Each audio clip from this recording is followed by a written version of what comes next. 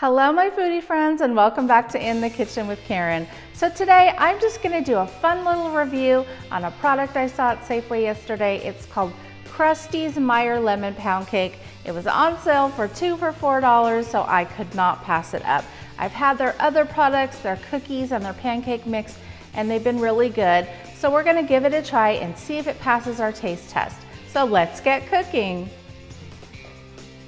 Okay, so let's get started. This could not be simpler, you guys.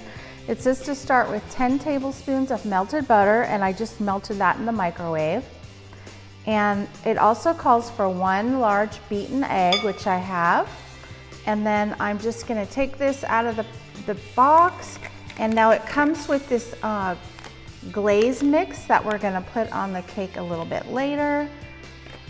And then it has the cake mix. Oh, and then you also need to add 1/3 cup of water. So we're just gonna put in the cake mix. And the nice thing about this is you don't have to use an electric mixer. It just says to mix it by hand, which is nice. Ooh, now you can definitely smell the lemon flavor. It has a really nice lemon flavor. Okay, and then just make sure when you're adding your egg, don't have the butter be too hot because we don't want to scramble our egg.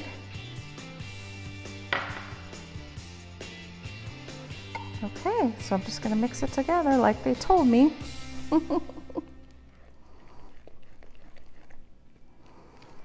Okay. All right, and I'll be right back, and we're going to put it in a loaf pan. So as you can see, guys, the dough is fairly thick. And it said to put it in an 8x4 loaf pan, and most loaf pans are 9x5, so, but luckily I have this aluminum one that is 8x4. So I just am putting it in here. And now it says to bake this at 350 for 38 to 42 minutes. So that is what we are gonna do, and I have my oven all preheated, so I'll be back when this is finished, okay? Okay guys, I'm back. Our cake was baking for 40 minutes, so it said 38 to 42 minutes, and this is what it looks like. I put the glaze on there. Now, for some reason, it did kind of sink a little bit in the middle. I don't know why, but it smells really good. So I'm gonna cut a little piece and we are gonna taste it.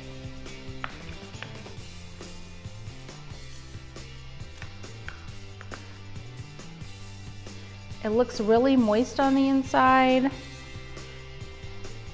It's still a little bit warm too. So I'm gonna try a little piece with the glaze on the top.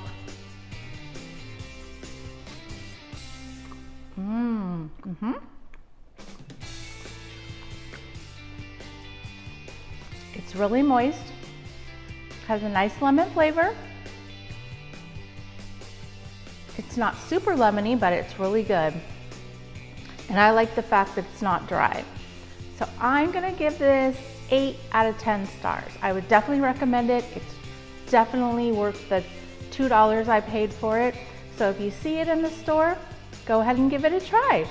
So thanks for watching, everybody. Please give me a thumbs up if you haven't already. And if you haven't subscribed, I sure would love it. And we will see you guys on the next episode. Bye, everybody.